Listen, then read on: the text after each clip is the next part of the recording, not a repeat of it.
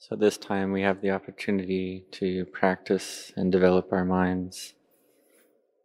We notice that the mind has the tendency to proliferate with the various sense objects and sense impressions.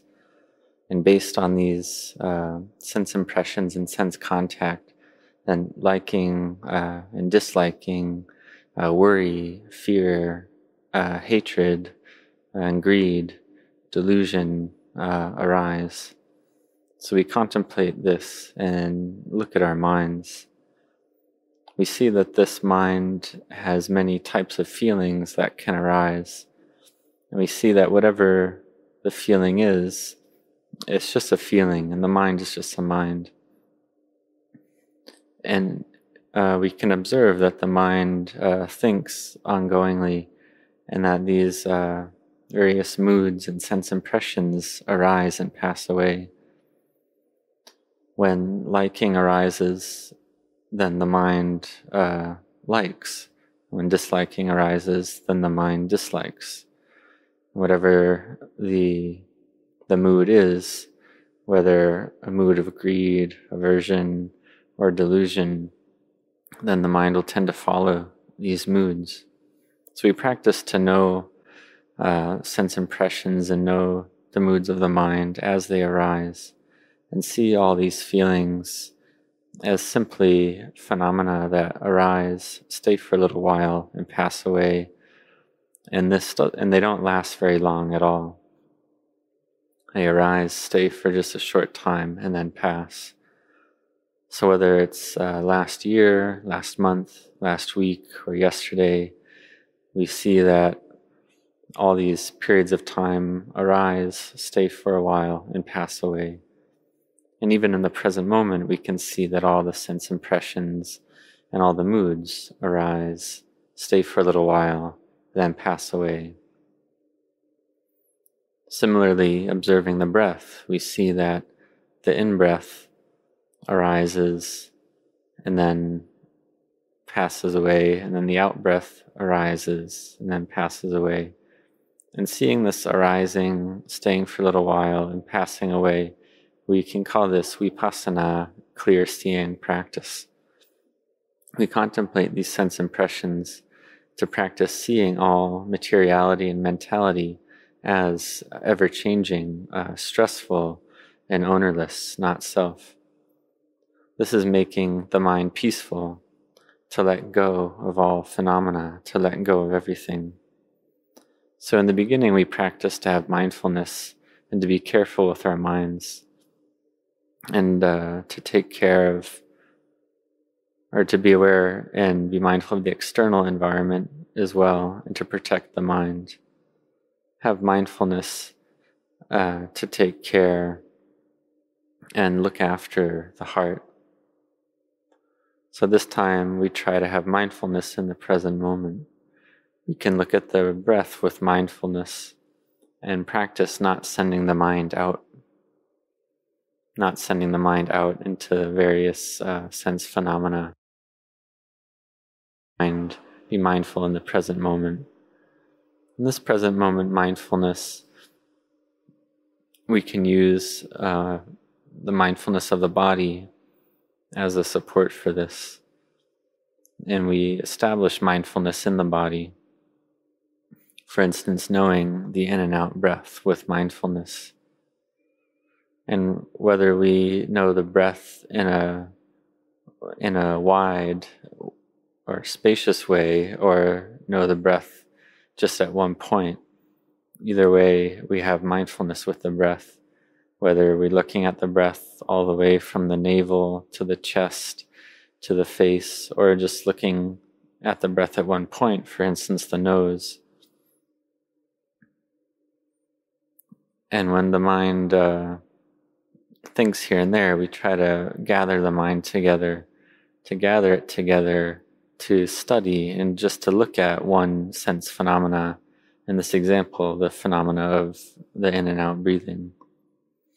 And if the mind is looking at many different sense impressions and thinking here and there, then the mind is not peaceful or still.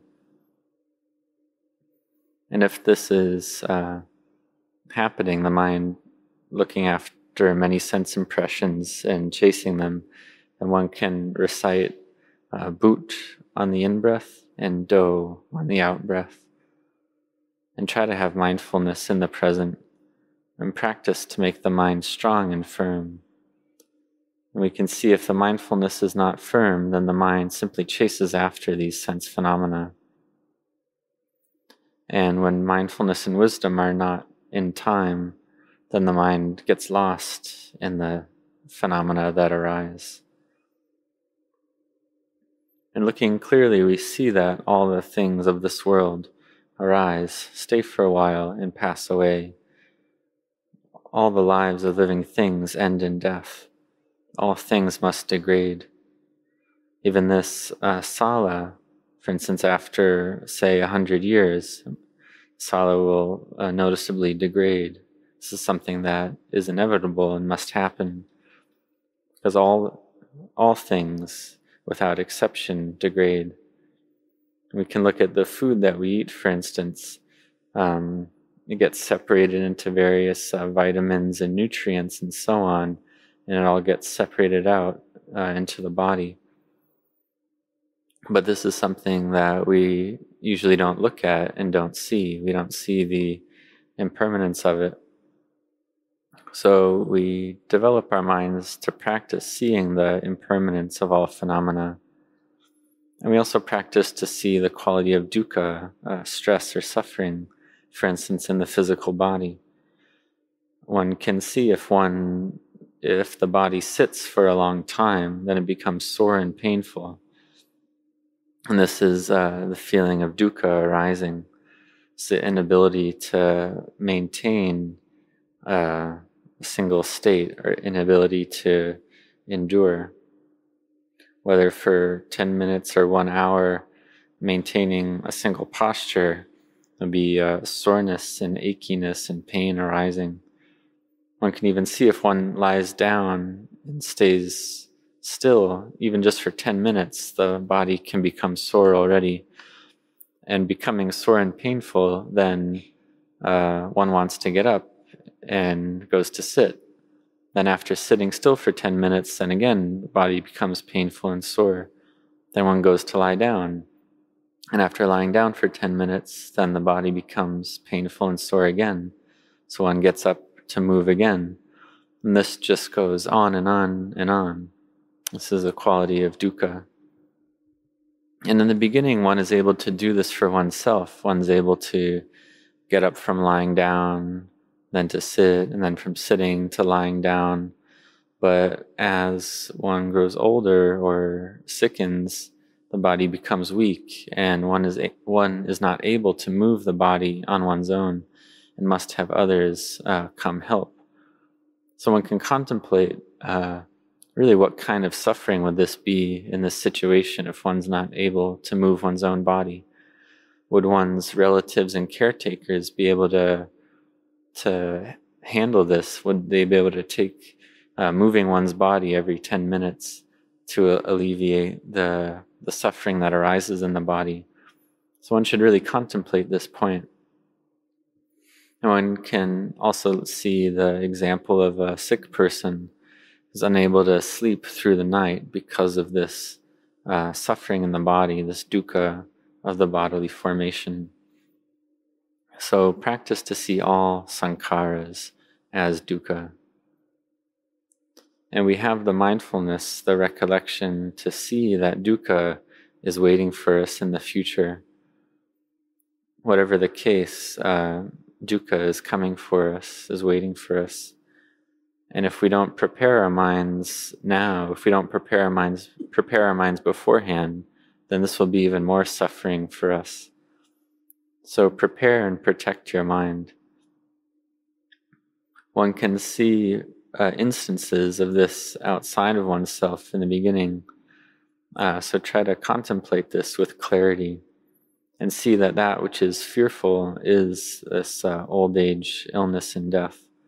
So one must prepare the mind and practice the Dhamma, for this is something that all individuals must meet with. It's something that no one wants, but everyone gets. Having been born, then old age, sickness, and death are something that you must receive.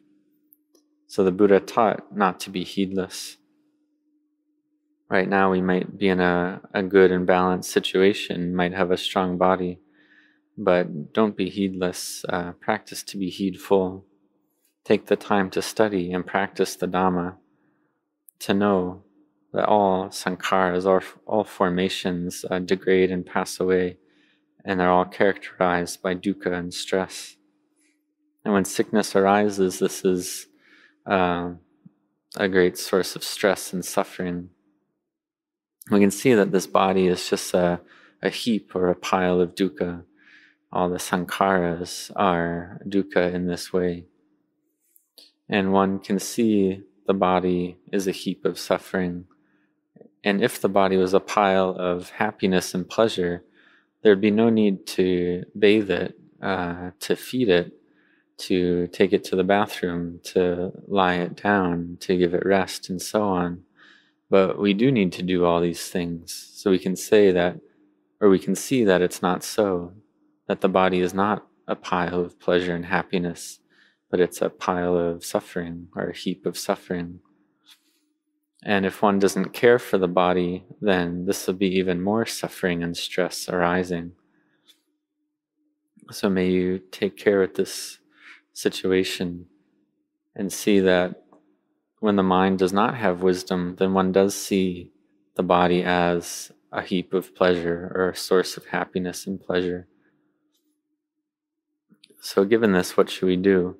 We practice to know all formations as they arise, to have mindfulness, and we use our kammatthana, our meditation object, to help with this. And there are many different meditation objects.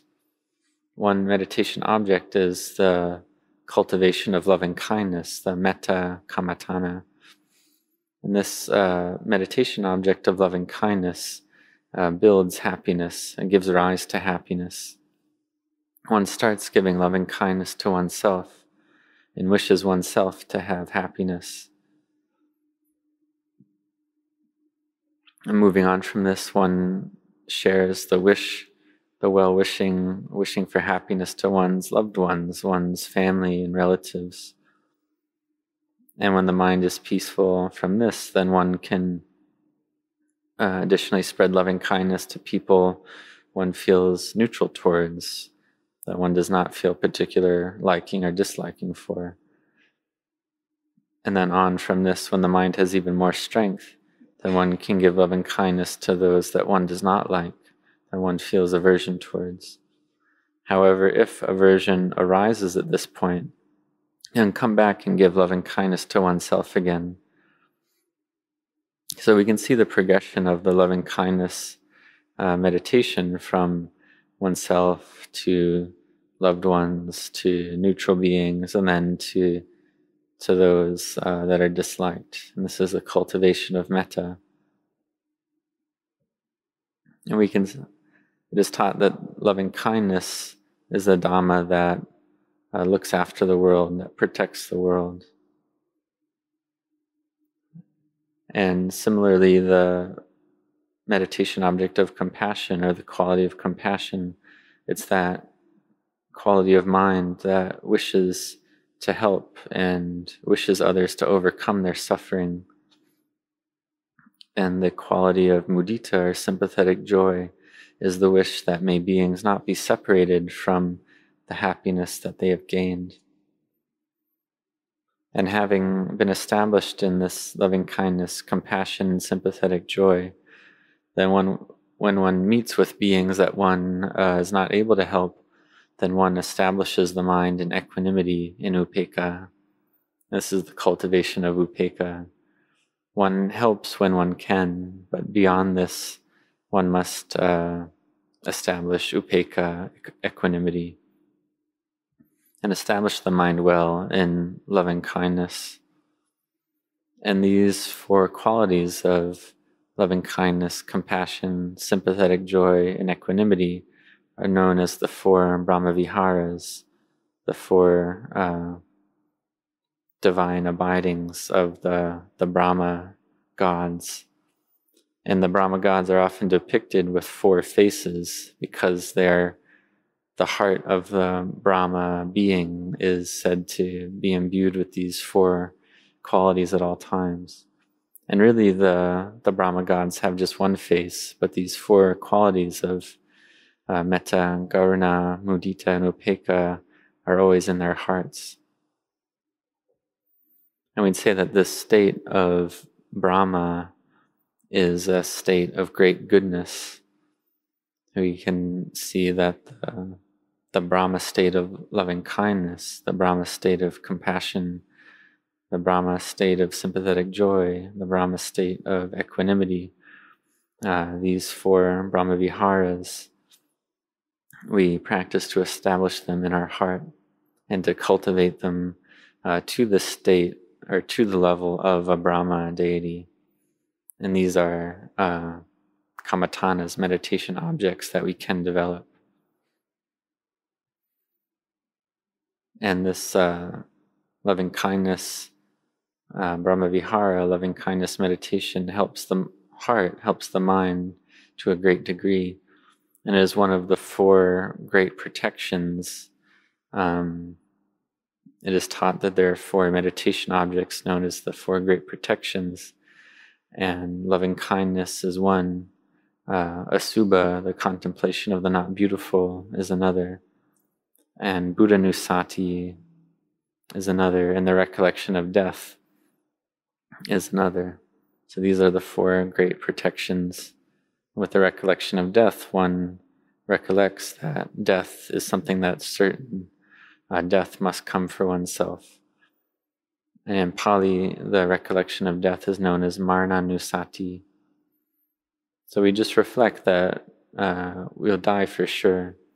It's not sure where we'll die, when we will die, how we will die, whether we'll die in the air, in the water, on the earth. But what we do know is that we must die. And after death, where will we go? This we also do not know. So we practice to study our own hearts, to have patient endurance. And we can look at the example of the Buddha when he was a bodhisattva, sought to perfect his parami of sila, his virtue parami, or the perfection of virtue. And as a naga, a serpent-like being, he left his naga home full of pleasures and went to practice the 8 precepts in the human world. And the bodhisattva had to endure with so much discomfort in this lifetime as a naga. And so one can see that this parami of virtue, one must have patient endurance first. One must patiently endure to build this virtue. We can also see that one needs satya, one needs truthfulness in order to build sila, to build virtue as well. For instance, when the monks go to the forest or to a cremation ground or to a cave, one needs all these qualities. For instance, going to the cremation ground after just 5 days, one may feel like that's enough already. But if one's determined and already made the vow of truth to stay there for 15 days, one must stay on, have patient endurance, and fight with the moods of the mind. This is the parami of truthfulness. And this is a part of our Dhamma practice. And one can ask why to do this, why would one do this?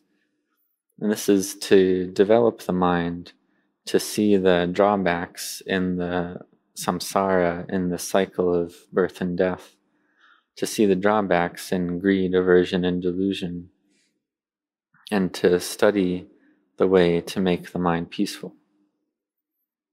And this peacefulness arises from our mental cultivation, for instance, having mindfulness with the body. So contemplate to make the mind peaceful. When the mind is peaceful, one sees things in one way that is different than the mind that's not peaceful. When the mind is not peaceful, one sees the world differently than the peaceful mind. For instance, going to the place that tends to arouse fear, like the cremation ground, one may see all the bones and corpses on the ground and feel very scared, or feel like this is a scary experience. However, once the mind is collected in peacefulness, then the same visual phenomena, or the same experience of the cremation ground with the bones and corpses, one sees that it's just bones. It's not scary at all anymore. So one can see how it changes like this. And when the mind's peaceful, one can contemplate that when the breath ends, when the breath ceases, this is death. And this is the same for all beings. So it's not different for anyone, whether the corpse on the ground or oneself. It's the same for all. And this is a building of goodness in the heart. So one cultivates loving kindness and spreads loving kindness to oneself and to others, to one's relatives and so on. And some individuals, they practice loving kindness to the point of metta ceto vimutti, or the liberation of mind through loving kindness. This is something that some individuals have done and is something that's possible. Others practice the liberation through samadhi, through collectedness, and others the liberation through wisdom. And this just depends on one's personality and character type. And again, depending on the conditions of one's own character and mind, one can do the asubha practice. Because if one is lost in liking for beauty, or stuck in liking the beautiful, then one contemplates asubha, which means the not beautiful. So contemplating the not beautiful. And if one's attached to the body, then one contemplates death, to cut off all worry and clinging. And if the mind likes to think, then one can contemplate emptiness, to see all the world as empty. And the Buddha taught one individual, Moggallāt, he taught him to contemplate the world as empty, to contemplate everything as empty of self and empty of that which belongs to self. And the Buddha taught that having contemplated in this way, or if you contemplate in this way, then death can't follow you. So Venerable Moggallāt did this contemplation, and he was able to realize freedom based on this teaching of the Lord Buddha. So if one is caught in disliking or aversion, cultivate loving kindness. If one is more of a faith character, one can practice the recollection of the Buddha, the recollection of the Dhamma, the recollection of the Sangha, the recollection of devas or heavenly beings, the recollection of relinquishment, or recollection of the deeds of giving and relinquishing that one has done, or the recollection of one's virtue, one's sila. And one can also do the practices of Marananussati and Asubha, as previously mentioned. And if one's wisdom is well developed, one can contemplate the body as the four elements of earth, air, fire, and water. And then one, having done this, then one is able to let go. But no matter what meditation object one uses, the mind needs this quality of samadhi, this quality of collectedness, no matter what. So the mind, in this way, the mind can become still. So this is but a short or abbreviated explanation. So at this point, prepare yourselves to receive the blessing and continue to cultivate your mind.